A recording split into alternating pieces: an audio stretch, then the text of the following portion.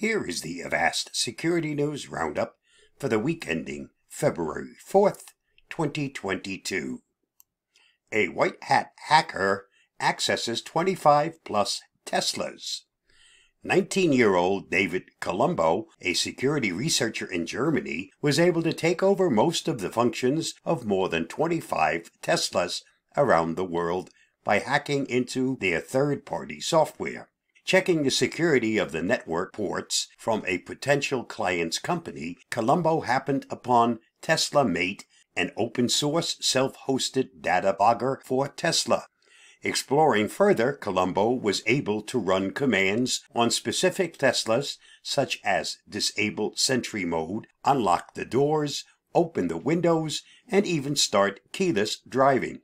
Though he could not get access to the steering, accelerator, and brakes, it's important to note this was not due to a flaw in Tesla's infrastructure directly. We need more researchers like David Colombo. He's done a fantastic job, commented Avast security evangelist Louis Carones. He has uncovered a number of problems that are responsible for the security issues he has found, like a lack of encryption or default credentials. Vulnerabilities can be found anywhere, but with software not developed with security in mind, the results are catastrophic.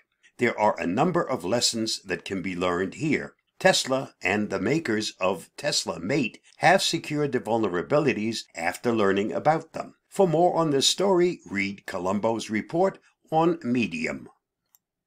Life360 plans to stop selling precise location data.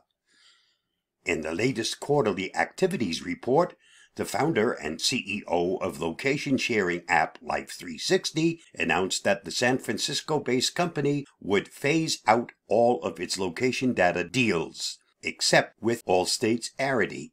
Currently, the company sells the precise locations of its 35 million individual users to about a dozen data brokers, but it plans to shift into aggregated data instead of individual. Life360 recognizes that aggregated data analytics, for example, 150 people drove by the supermarket, is the wave of the future, and that businesses will increasingly place a premium on data insights that do not rely on device-level or other individual user-level identifiers, the announcement said. For more on this story, see the markup. Safari flaws allowed browser and webcam takeover. A group of Mac OS vulnerabilities, which were fixed by Apple at the end of 2021, allowed potential hackers to take over the Safari browser, exposing users' open online accounts, microphones, and webcams. The exploits abused the features that are trusted between iCloud and Safari, such as document sharing mechanisms. The attacker is basically punching a hole in the browser, said researcher Ryan Pickren, who disclosed the vulnerabilities to Apple. So if you're signing in to Twitter.com on one tab, I could jump into that and do everything you can from Twitter.com. But that's nothing to do with Twitter's servers or security. I, as the attacker, am just assuming the role that you already have in your browser. For more, see Wired. Lockbit 2.0 claims to have stolen French ministry files. Last week, the Lockbit 2.0 ransomware group posted on its data leak site that it stole over 9,000 files from the French Ministry of Justice and that it would post the stolen data if the ransom was not paid by February 10th. Criminals using Lockbit 2.0 usually threaten to publish data from victims who don't pay the ransom it demands. This double extortion technique puts extra pressure on the victim to pay. The Ministry of Justice has become aware of the alert and immediately took steps to carry out the necessary checks, a spokesperson told Politico, without providing further information about the operation's scale. The FBI warns of job recruitment scams.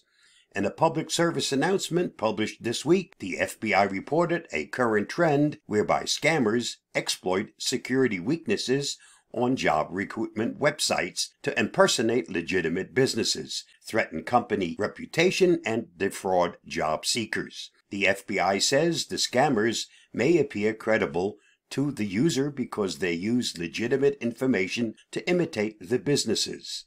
Since early 2019, the average reported loss from this scheme is almost $3,000 per victim.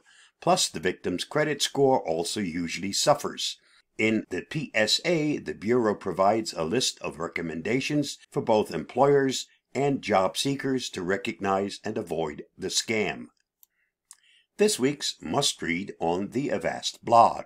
At first glance, the Google Topic initiative seems like a win for privacy advocates. At this point, though, it's still unclear how will things pan out over time. Tune in for our team's thoughts. Read the article at the following link or watch my video on this topic by following the link provided.